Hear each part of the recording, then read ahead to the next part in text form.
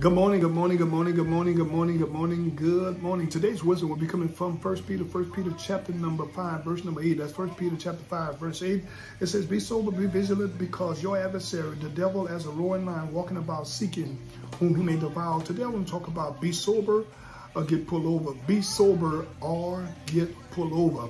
Of course, in our Bible class table talk, we've been dealing with journey into triumphant living. And we've discovered that triumphant is something we do not for victory, but from victory. And of course, over 2,000 years ago, Jesus Christ, through his death, burial, and resurrection, he had triumphed over the enemy.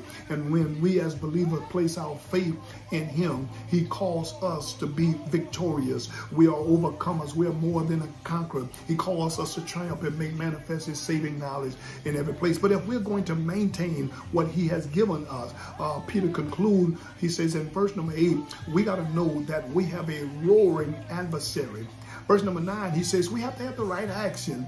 And then verse 10 through 14, he says we have to have the right aftermath. He says, listen, in verse number 8, there are three particular points. He says we have to, number one, respect the enemy. Number two, we have to recognize him. And number three, we have to resist him. He says, be sober. We have to make sure that we are not spiritually intoxicated or out of control, where we allow the devil to take control and cause us to crash or cause us to bring harm to ourselves and to others. He said we have to be sober, we have to respect him, and then number two, we have to be vigilant. He says we have to be alert. Too many of us are spiritually dead, that we don't recognize Satan when he comes through the lust of the flesh and through the lust of the eye. Satan, of course, is the accuser. He is the adversary, and the devil, he is the accuser of the brother.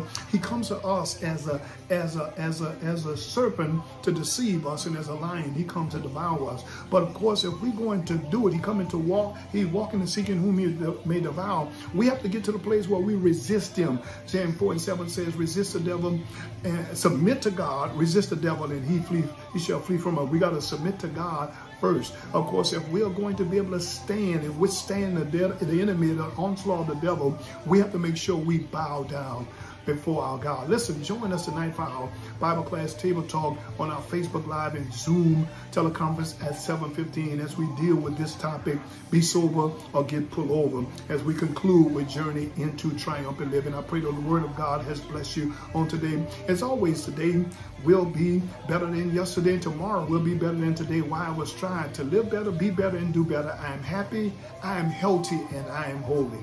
Be sober or get pulled over.